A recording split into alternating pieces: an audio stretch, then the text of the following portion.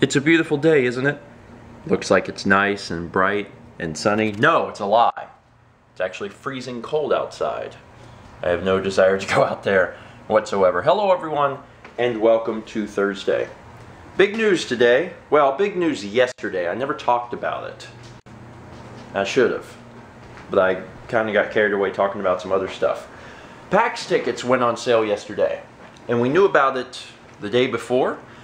Which might seem like, very little notice. It's actually the most notice they've ever given us. For those unaware, normally how they sell PAX tickets is randomly, one day, you'll be browsing Twitter, and then you'll see a tweet from the official PAX account that says, hey, tickets are on sale. And you're like, oh God. Because if you aren't there right at the beginning, you miss out on so much. PAX tickets completely sell out within like 2 days. The multi-day passes sell out in like no time. I mean, no time. It's amazing how fast they go. Anyway, I slept in today, and I woke up strictly to get the passes yesterday. Sorry, I meant I slept in yesterday, because I'm talking about yesterday. All this stuff happened yesterday. But I slept in. I knew that they were going to come out sometime after noon Eastern, so I woke up at like 11:50, got on the computer and just sat and waited. Talked to Alex because he was going to be waiting to buy tickets as well. Last time they allowed us to buy a maximum of 4 tickets, so we were planning on each buying 4 tickets, and then we would have 8. But whenever it finally went up, they allowed you to buy 5. Turns out we got there pretty early, within seconds of the site being up so you could actually buy the tickets. So we managed to get 10 3-day passes. And it was a really good deal because every individual day was $40. So if you bought 3 one-day passes, it'd be $120. But if you got a 3-day pass, it was $75. So it was remarkably cheaper to just do that unless you just wanted to go one day. So we got 10 3-day passes for us and our friends. So I guess this is just kind of my official announcement of we'll see you in Boston. Because we're going to PAX East 2014. As for the roster of who is going to be there, the Steven crew, as I like to call it. I don't actually call it that. It's definitely going to be Mal and I. Dan is definitely going to be there. Alex and Haley are definitely going to be there. I'm pretty sure Taylor's definitely going to be there. And then, I don't know. I'm not sure about others. I'm not saying that, Thomas won't be there or, Chaz or Jeff won't be there. But at this point I don't know, and they don't know. We're also in the process of of talking to Nick. Nick has expressed extreme interest in going to PAX. And also we managed to snag a hotel last night. And it went well as far as getting like a good price and everything. So the price point is good for everybody. I think there's a good chance Nick will be joining us. But I don't know about some people. I don't know about Thomas and Chaz and Jeff. Lindsay may be back. I don't know. It's going to depend on a lot of factors like, their work schedules and things like that. So, we are going to PAX East 2014, which is exciting. For those not aware, that is in Boston, and that is from April 11th to 13th. And it's going to be a fun time. We will have another vlog meetup. I'm not sure where. Last year we had it outside, which was a mistake. Having it outside was a mistake because it was already like freezing cold and it had been snowing that weekend. But also we had it on the, I don't know what you call that. We had it touching the water. Like, we could get the drafts. The cold air was blowing off of the water onto us, and it was like chilling us to the bone. So we're not going to do that again. We would definitely pick a different spot. The place that we do in Prime, I forget the name of the spot we used to meet up there, But the place at Prime is great in Seattle. But the place in Boston will have to move. This will be our 4th PAX event, our 2nd PAX East, and we are very excited about it.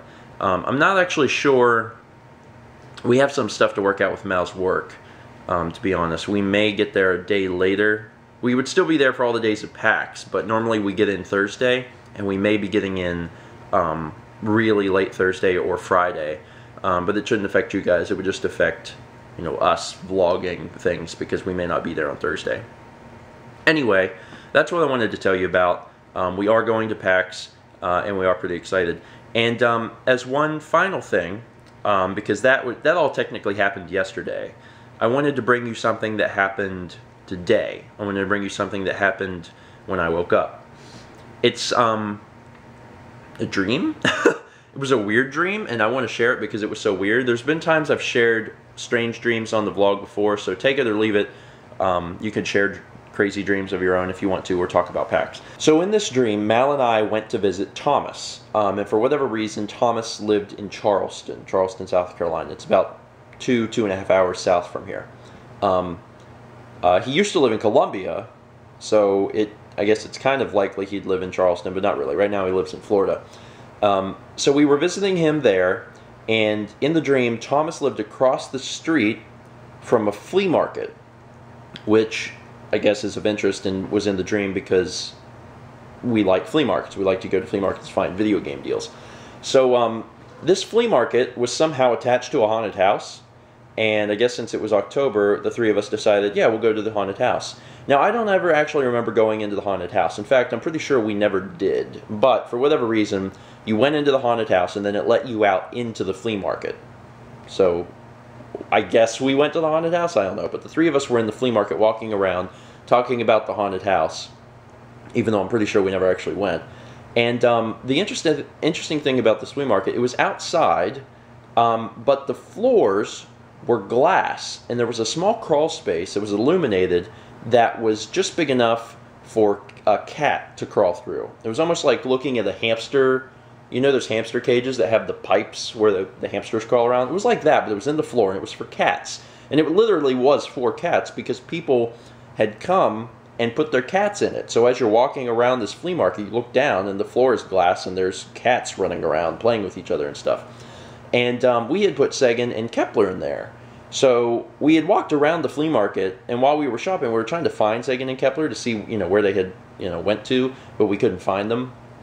And eventually we said, okay, well, let's head back to Thomas's house to get some food or something. So it was across the street, so we walked across the street, went back to Thomas's house, and we had only been there for just a few minutes before I started freaking out, and I was like, guys, I just realized that, you know, there wasn't like a checkout booth or anything for these cats. It was just, you know, put your cats in the maze and, you know, get your cats out whenever you're done. And I was like, someone could take our cats, you know, someone could take Sagan and Kepler. This is like a big deal. I need to fix this. And Thomas was like, they'll be fine. You shouldn't worry. But Mal was concerned. Mal was like, oh, you're right. Well, why don't you go get the cats? And I'm like, okay. So so Mal and I go, and we walk across the street to get to the flea market. And then we're walking around the flea market trying to find Sagan and Kepler in the floor. And then I wake up. And that was my dream. It was weird. It was really weird. It just took a bunch of elements that were, you know, in my head, which is what happens with dreams. Things that may be on your mind, and puts them into a dream. So I don't know why Thomas lived in South Carolina. Again. But I guess maybe it's probably because I associate the really big flea market with Charleston, because there's a really big one in Charleston, and I'm guessing that that's why. So I was thinking of, like, you know, that Charleston flea market, then I was thinking of, you know, Thomas, because I just love Thomas, and then I was thinking of cats, because I love Sagan and Kepler. It was just a really weird dream, so I thought I'd share. Anyway, like I said before, talk about anything today. Talk about PAX East if you're going. If you are going, please let me know, because I'd like to know ahead of time and try to keep a vague idea of who's attending in the back of my head. And I hope to see you there. We're also hoping to maybe do a meetup inside of PAX. I don't know if that's going to work yet, but we'll see about what we can do. Just because last year, following the Runaway Guys panel, we had the perfect place for a meetup. We actually had a room for that. And I think I'm going to talk to Emil to see about what our possibilities are and see if we can do something like that. I don't know. We'll try and figure it out. Also, you can, of course, talk about, you know, crazy dreams. Anyway, that's going to be it for today. Thank you so much for watching. Tomorrow is Friday, and tomorrow Mark and Rhonda get here. Mal's dad and stepmom. So watch tomorrow, because we're going to do all sorts of fun stuff. I don't know what we're doing. But they'll be here. I got salami on my pizza. You're weird. Wait a minute. This isn't our pizza. This is not our pizza. Fantastic! Mal's got 2. The round is half over, and I'm still rocking 0. Yeah! Mal's got 3. This is not a good start.